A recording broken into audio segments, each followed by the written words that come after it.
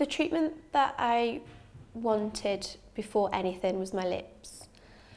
I'd always had a thin lip, and once I'd had my teeth veneered, I felt a lot more confident within this area, smiling. I used to talk behind my hand a lot, so I felt that if I was to get my lips done, I could show off my new teeth and be a lot more confident vocally.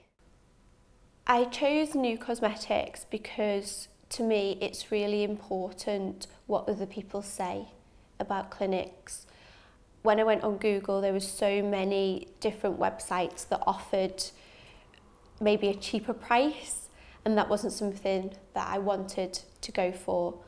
I read different reviews on their Facebook page and on their Twitter account, and that's really what kind of sold new to me, because other people had said they'd been here and they found that the experience and the treatment that they got was something that I wanted.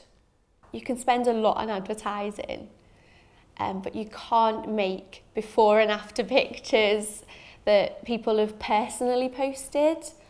And I think the fact that there's so many good reviews online, it sealed the deal for me. If I speak honestly about having a consultation, then I have to say that a good consultation for me is telling me what I don't want to hear. I need to be reined in. I've been to different cosmetic surgeons before, nurses, and they've taken advantage of my need to be perfect. I do suffer from body dysmorphia, and I always disclose that, and I feel that I've spent a lot of money in the past and maybe had, I don't want to say that I've been mistreated, but I've had people take advantage of me.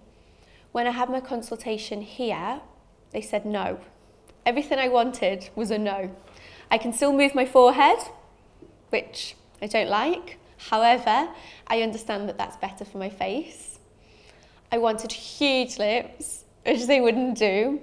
And again, I know that they're right, but had I got my own way, I probably wouldn't look as I do now. I probably have the trout pout and the shiny non-movement of my forehead. So although the consultation really didn't go as I wanted it to, because I kept getting told no, no, no, no, no, I'm glad that I trusted Deborah, because I am really, really happy with the results. My first experience of having Botox and filler was 7 or 8 years ago. I didn't understand that anybody can give you Botox. A hairdresser can give you Botox. I didn't know that. And I went into a clinic on this street, on Rodney Street, and luckily I was okay. However, it wasn't until I learned more about the procedures that I thought she was a doctor. I didn't know that you could just inject people. And the fact that I now know that coming here, it's only a registered nurse or a doctor that will do any treatments on me, it makes me feel safe.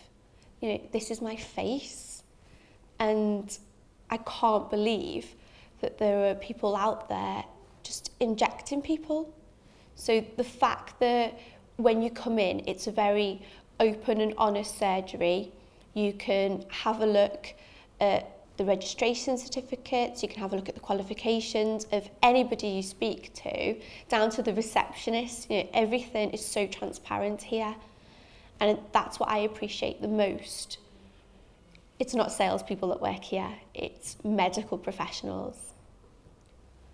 From literally just calling, the level of service was personal. Nobody spoke about money, nobody spoke about finance, nobody spoke about all the things that in the past I've experienced had to be dealt with first. Before you could even speak about what troubles you, it was more well, this is the cost and this is how much you'll need to pay. When I come here, they spoke about what I wanted to achieve. They spoke about what I wasn't happy with facially, aesthetically, what they could do to change my feelings and my emotions. Afterwards, we spoke about the cost because we had to, but it was a very different customer service that I received because it was about me. It wasn't about how much money they were making, which is something that, again, over the years, I've walked into large clinics because you think they're the best. You go to Harley Street, you think, wow, this is going to be the best. It's all about money. Customer service here was really personal to how I felt emotionally. The most valuable part of the service I received from New was that when I called up, everybody knew my name. I didn't have to explain, oh, I'm doing this, I'm coming in for this, I'm late for this, I'm late for everything. It was, yeah, we know what you're having, we remember you, and it wasn't forced. I just popped into the loo then, and a lady who I feel really bad because I don't know her name. She's like, "Hi Rebecca, are you okay?" And it's a really nice feeling. It's not clinical for a clinic. It's really nice, and I've brought my niece with me today, and she sat downstairs with one of the nurses eating chocolate. It's just the little things that make the difference here. The first time that I visited New Cosmetics, I wanted lip filler and I wanted Botox in my head, at the sides and in my chin. Because I've got a bit of dimpling in my chin, which I didn't know before I visited New that I could actually get rid of. So none of that happened. The lady I spoke to said, you don't need any Botox in your forehead doesn't move, and you certainly don't need any filler. If I was to describe New Cosmetics, I'd have to say that they were personal, caring and transparent. The best thing for me about New is they're not afraid to say that the customer is not always right. And that's, it's such a big thing for me. I've been taken advantage of so many times. And for them to say, no, and your money's no good here, I don't care, you know, it doesn't matter. We're not going to try and get more money out of you. We're going to do what's right for you. That meant a lot to me. If you want to get filler and if you want to get Botox, I think that the most important thing is to focus on the results afterwards. You might be a little bit scared of needles and you might think, oh, it's really going to hurt. However, it's literally, I think it's about 10 minutes, maybe 15 minutes of your life. And then you're just going to have a gorgeous wrinkle-free face and a lovely pout. And it's such a minimal time. They've got TV on in the room. There's a nurse there to reassure you. And it's a bit like having a chat with the girls. And you can bring a friend in with you as well. You don't have to go through it on your own. And it's just so quick. And because you're chatting away and you're daydreaming of what you'll look like afterwards, it's kind of over before you know it.